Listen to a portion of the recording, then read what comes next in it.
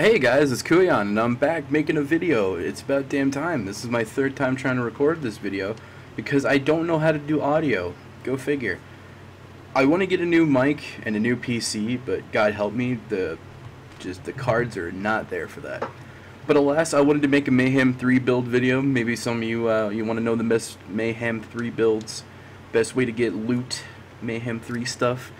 That's the whole premise of this video, because I can't actually activate Mayhem 3 and True Vault Hunter playthrough, and the next another playthrough. Although I guess if you wanted to use this for True Vault Hunter, you can, but True Vault Hunter is really not that hard, so take that as you will. I wanted to go through my loadout because it is quite something. We'll go through all the skills, all the weapons, all the guardian stuff, the whole kit caboodle, the whole charade. So starting off, I run assault rifle, pistol, SMG pistol. We have first up here is the Decaying Star Helix, great doll assault rifle. This is the only good one I found legendary. Every other one I found is garbage, and this one puts in work, so I highly recommend it. It swaps between fully automatic and semi-auto, and then this is full auto, and then this is semi-auto. Just different sights, different reticles. Don't know why. That's the wrong button, but I love it. It's good. The Duck, I'm a huge fan of Jacob pistols, so naturally the Duck is pretty amazing. It does ridiculous damage. It has all benefits plus crit, ricochet, and then you can spam it as fast as you can.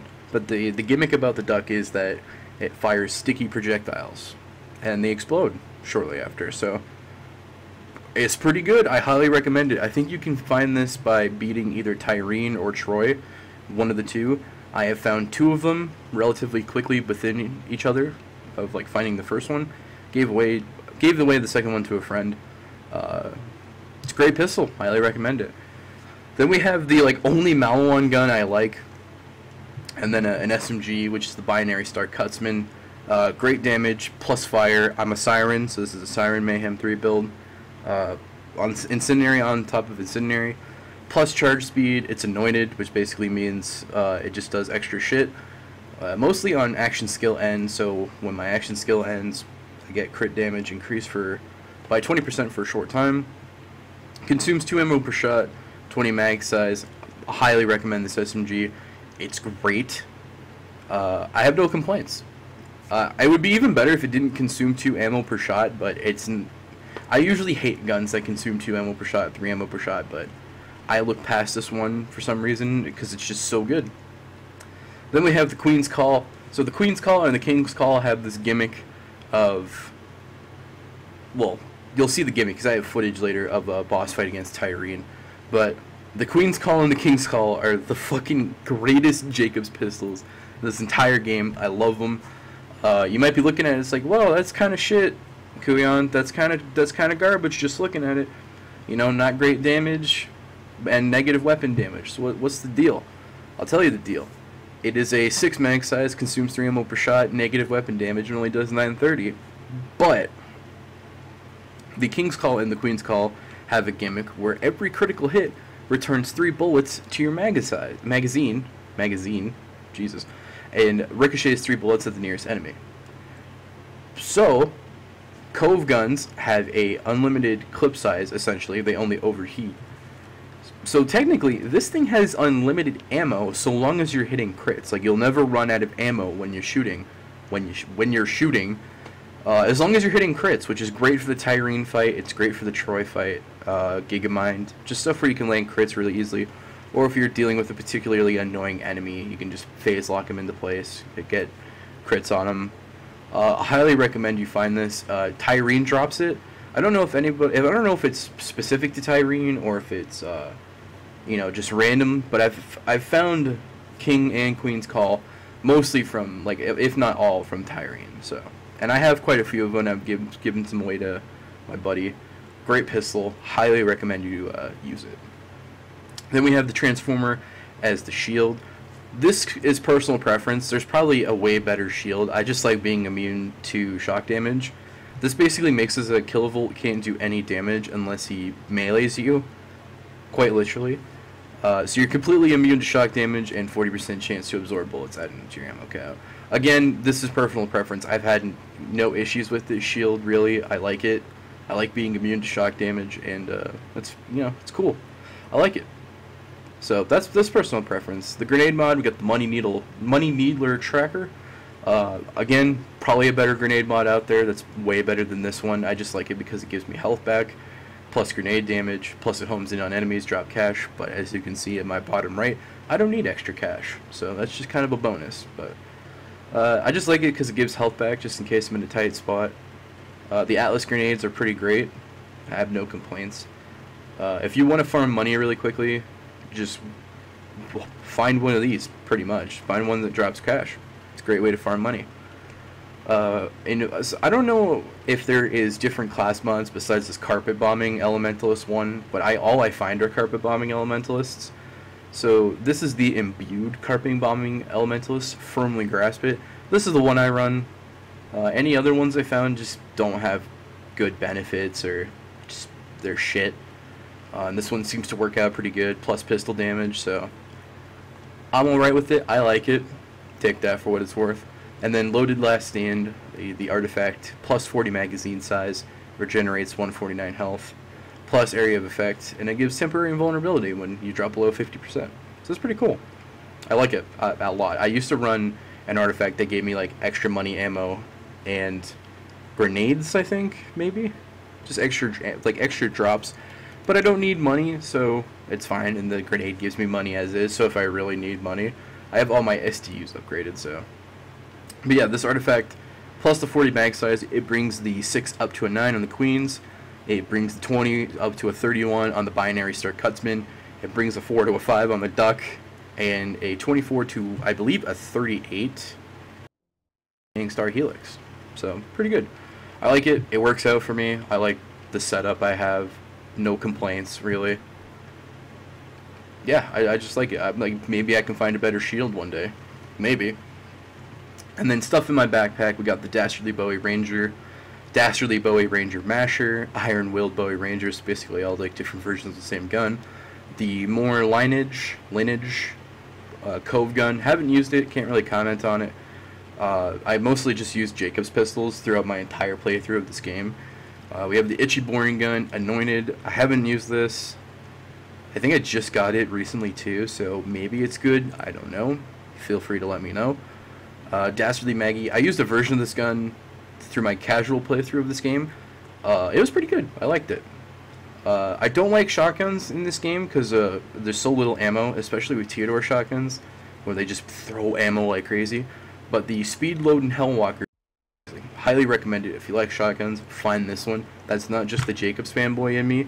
It is genuinely a really good shotgun.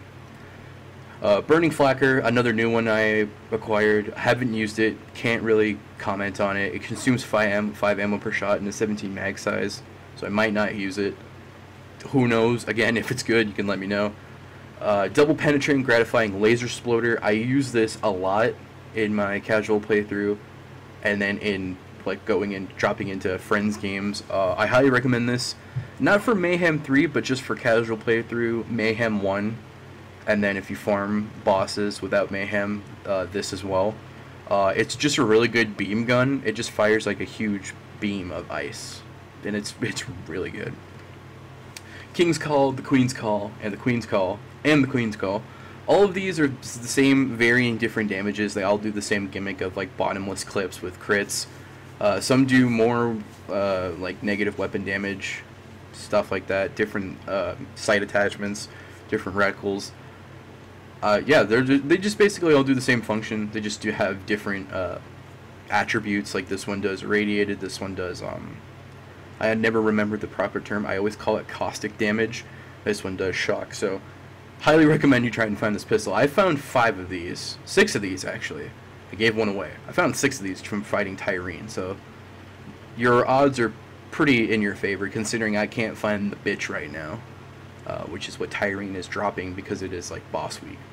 Quick Draw Unforgiven, solid damage, plus 300 crit damage. I mean, just looks like a really solid pistol. Haven't used it yet. Haven't experimented with it. That's a decoration. Oh, 2 decorations I don't have. Siren Skin I already own. The boring gun, again, haven't used it. Relatively new gun. If it's good, let me know. And then the Ravenous skin, which I already have. That's an RIP. That's it for my backpack, my loadout. Guardian, that's all personal preference. I just maxed out my Hunter. I believe these are all the same for every character anyway. So, I just maxed out this one at first. It seemed really good, increased luck. And then I dumped all of my Guardian tokens into increased luck drop rate. Tag and frag was really good when Porcelain Pipe Bomb was broken. I miss broken Porcelain Pipe Bomb. My god, it was so good.